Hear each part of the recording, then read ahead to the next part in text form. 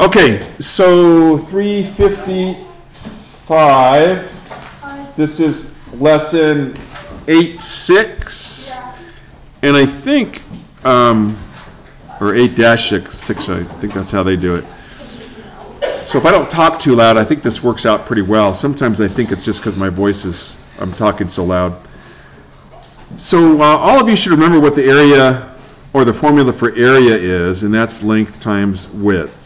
Okay, so I'm just putting that down there for your own information. I'm really not worried about number one. And they ask how you could define an area, and one way they look at area is by using a grid. Okay, so if you had a square, you might divide it up into different, might divide it up into a grid. And so you could define area by counting the number of squares or rectangles within a certain shape. But again, I'm not worried about number two. I'm just kind of verbally explaining this to you. So it says number three, we didn't do it because we haven't done this one yet. Number three, it says find the area of a rectangle with the side lengths of 2/3 foot and a 1/2 foot. So when you're finding area, you know it's length times width. They've given us two lengths. The first one that I put down is 1/2 foot, and the other one is 2/3. So really area is just multiplying the fractions, and we've been doing this for over a week now. 1 times 2 is 2, 2 times 3 is 6, and that's going to be 1/3. Okay? And then it says find the area of a square with the side of 5/4 of an inch. Now, you should notice that since the numerator, the 5, is larger than the denominator, that is larger than 1. But the other thing you should notice is they did mention it was a square. And this one up here was a rectangle. So when you have a square, you know they're talking about something that all 4 sides are the same length. So if they give you one of the sides, and that's what they did in this problem right here, then you know the length of all 4 sides. So to find the area, it would be 5/4 multiplied by 5/4. So when they ask for the area of a square, they might only give you one. Don't let that trick you. Then you just use the same one twice and multiply them together, and that's going to be 25 over 20, which all of you should recognize that can be reduced, or not actually reduced, but you would change it into a mixed number. 20 goes into 25 once, there's 5 left over, 5 over 20, which can further be reduced. That's going to be 1 1/4. Okay? Oh, I'm sorry, you're totally right. Somebody put up 2 class points. I totally messed that one up, didn't I? Somebody said, how is that 20? It should be 16. They're right, it's 16. So 16 goes into 25 once, and there's 9 left over, so 9/16. 1 9/16. Yeah, my bad, sorry. All right, so this bottom part of the page, I just want to show you really quick how they're modeling these. So the top length is 1/4, and the top length of these models go from left to right. And the one on the side, that's all these right here, okay? All those on the side, they go up and down. They're vertical. So, the top one right here, number 5, is 1/4. How many squares should we see? 1, 2, 3, 4. And the bottom, I'm sorry, the one on the side is 2. How many squares should we see? 1, 2. Maybe I should color code those. That might help. So watch. I'll show you number 6. I just want you to see this. Okay, so I'll color code it here. So we're talking green. So there should be 6. 1, 2, 3, 4, 5, 6. And then on the side, going up and down, there should be 3. And there is. 1, 2, 3. Let me do another one. Hang on with the questions here. Let me finish explaining there. This is being recorded. So there's 4. 1, 2, 3, 4. And this one is also 3/4. So it's also 4. 1, 2, 3, 4.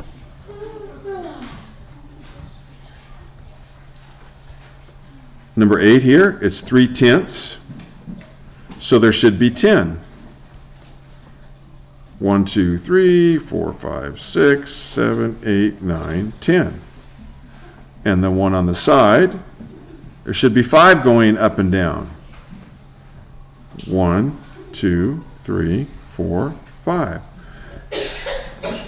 And then, of course, what you should be recognizing as we go over these is that the numerator is the area that's colored in. Okay? So let me do this next one here. 1/4. So there should be 4. 1, 2, 3, 4. And there is. And the one on the side is 3/4. So again, there should be 4. 1, 2, 3, 4. And there is. Okay? Group 2, erase points. So, and for this one, there's 5. For the last one, there's 5. There's 5 across, and there's 5 going up and down.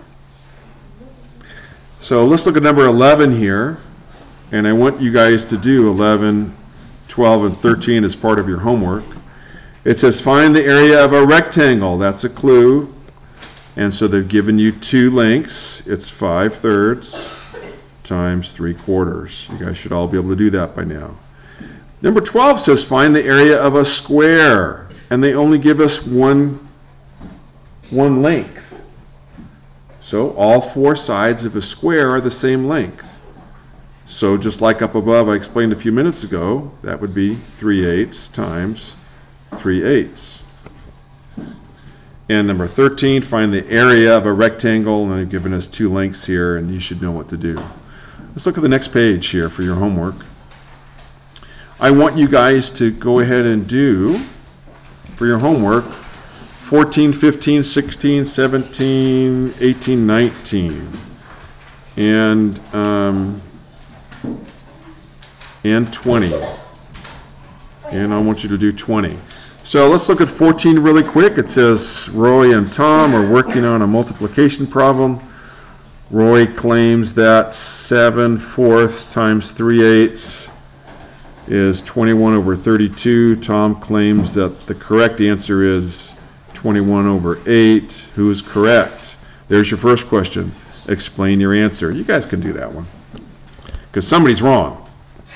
Number 15, Emilio needs to know how much area to clear for his son's square. There's a clue. Sandbox. Each side of the sandbox is 3/4 of a yard. Find the area of the Find the area. Find the area of the sandbox will cover. It's going to be 3/4 times 3/4. That'll give you the area, because remember, length times width. Number 16, Margaret purchased a doormat, and she 7 of 9 beams into Star Trek Picard. Whatever that's about, I don't know. Okay, whoops. I hope that didn't end my recording. Nope, didn't. Good. Did that show up on your screen also? Yeah. That little notification? Okay. All right. Where was I? Number 16. So let's see. A half by per yard. If that step is a 1/4 square yard, will it fit? So it's going to be a half times 2/3. That's going to equal something. And what you need to figure out is if that something, whatever it is equivalent to a 1/4. If it's bigger than a 1/4, then it won't fit. Okay, because that's the question, will the mat fit? Number 17, each person on a Ferris wheel pays $6.50. There are 72 passengers, so $6.50 times 72, that will give you your answer. Number 18, higher order thinking. Kim installed a blue and white tile in her bathroom. She made a diagram of the layout showing the area of both colors. Write 2 expressions that describe the area of the blue tile. Okay. So it's 6 across and 6 going up and down. And then there's 4 squares that are colored. So I put 4 over 6 times 4 over 6 equals something. All right, that will represent the area of the blue. Now, if I wrote 8 over 12, is that equivalent to 4 over 6? Yeah. Yeah, that's the same thing. That's equal to 4 over 6. Whoops. 4 over 6. That's an equivalent fraction. What if I wrote, because it says write 2 expressions, so what if I did something like, how about 40 over 60? Is that equivalent? Yeah. Yeah, just multiplied each one by 10. And if you reduce it, it would end up being 4 over 6. And 4 over 6 even you can reduce. So I think that's what they're looking for. So that's all we're looking for number 18. Number 19, Wilhelmina, whoever that is, has 8.3 ounces of peanut butter. If she makes 5 sandwiches with an equal amount of peanut butter on each, how much peanut butter does she put on each one? So let me pull a stick here and for 50 points, tell me how you would figure that out. Number 19, Miss Beckler, any idea how you would do number 19?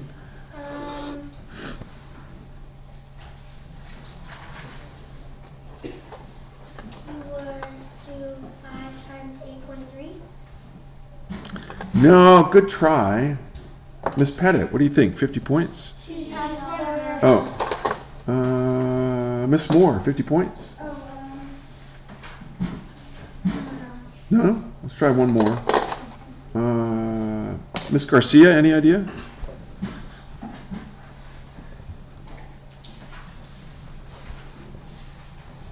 She has to put the same amount of peanut butter on each one, and there's 5 sandwiches. What would you do?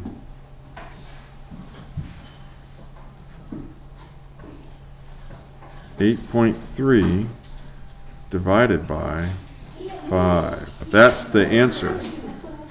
Okay, well, that's how you would find the answer. Okay, and then finally, the last one, Irene buys a talking doll for $10.66 and some batteries for $4.22, and she pays with a $20 bill. So look what I scratched out. I scratched out this because I don't want you to estimate. I want you to tell me how much change should she get, and see how I scratched out the last part too? I'm not worried about that. I like exact answers. I'm not worried about anybody. I don't want you to estimate. So for 20, scratch those 2 parts out and answer number 20. All right, that's it. I will probably do a homework video, but I'm not positive.